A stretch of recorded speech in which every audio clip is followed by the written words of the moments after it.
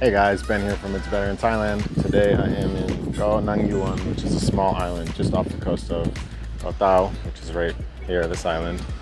This place has one of the most famous and iconic viewpoints in all of Thailand. From up here on this hill, you look down right across this beach and it continues out that way.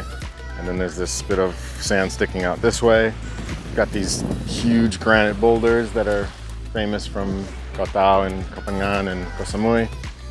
Such a beautiful place. Really recommend coming here. A lot of the snorkeling trips from Koh Tao come here, and from Samui also, and Koh Phangan, but that's a bit further away.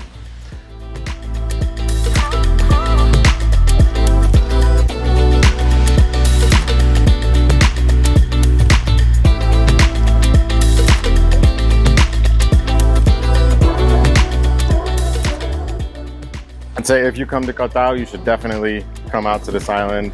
They did just raise the price for foreigners from 100 to 200 baht.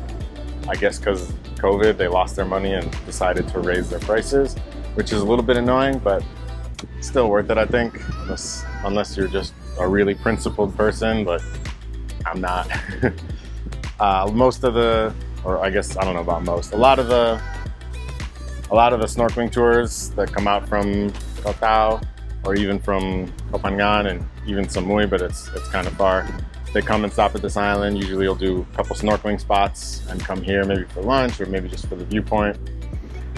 It's cool, it's worth it, it's beautiful, it's iconic. If you are in this area, I would say you should come here. Again, unless you have those principles.